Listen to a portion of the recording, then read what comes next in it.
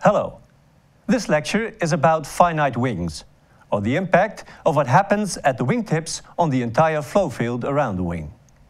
Up to now, we have looked at two-dimensional objects. So, in the case of airfoils, constant chord, infinitely long wings. However, a wing of an aircraft is finite.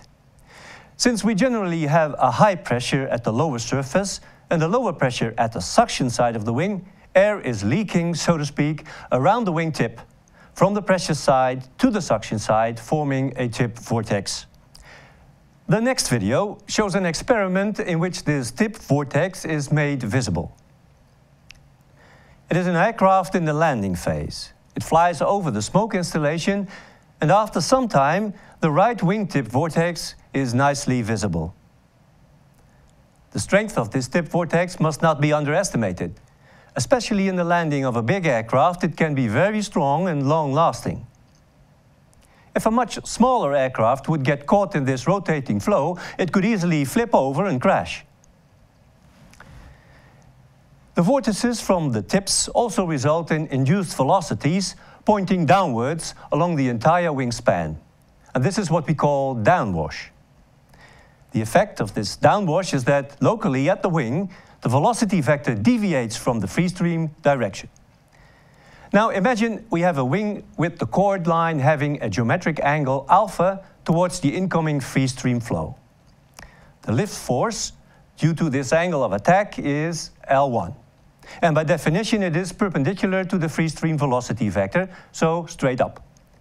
This would be the situation if the wing would be infinitely long.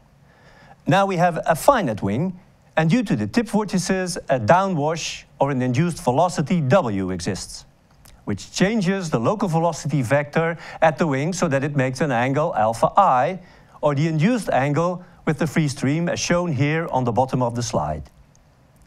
The result is that the airfoil in the wing doesn't see the flow coming in under the geometric angle, but under a smaller angle alpha minus alpha I, called the effective angle.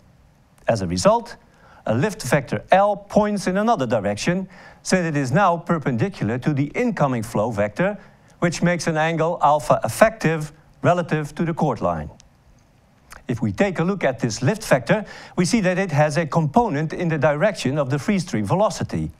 So in fact, this is a drag component, called the induced drag dI. We can write dI is L times the sine of alpha I. For small angles, alpha I, this may be written as d is L times alpha I. The angle alpha I is expressed in radians. From incompressible flow theory, a number of things can be derived for this situation. If the lift distribution along the wing is elliptical, as is shown here, the downwash along the entire wing is constant. The induced angle in this situation can be written as alpha I is CL divided by pi times the aspect ratio A, which is given as the wingspan squared over the wing area. Since we found that di is L times alpha I, we may write CDI is CL times alpha I. With the expression for the induced angle, we find CDI is CL squared divided by pi A. To get this elliptic loading on the wing, we can give the wing an elliptic planform. When the airfoils in the wing all produce the same lift coefficients, the elliptic lift distribution can be realized by the change in chord along the span. And when we have a different planform of the wing, we can introduce twist.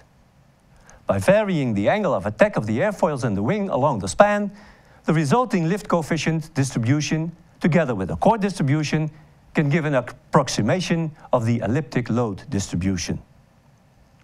For practical situations, the induced drag coefficient is given by CL squared divided by pi A E1. And E1 is called the span efficiency factor. When E1 is 1, we have the elliptical load distribution, which gives the minimum induced drag. In all other cases, E1 is smaller than 1, and consequently, the induced drag is higher. The total drag of a wing is given by the profile drag plus the induced drag. Note the capitals D and L for the wing, and the small d to denote airfoil properties. The aspect ratio A has a big influence on the total drag of a wing. You can imagine that when the aspect ratio is high, for instance for a glider, and the wing comes closer to a two-dimensional situation, the drag will be smaller than for a low aspect ratio wing. This concludes our lecture of the impact of tip vortices of the flow around the wing. We have seen the influence on the drag. The next lecture will treat the effect on the lift curve of a wing.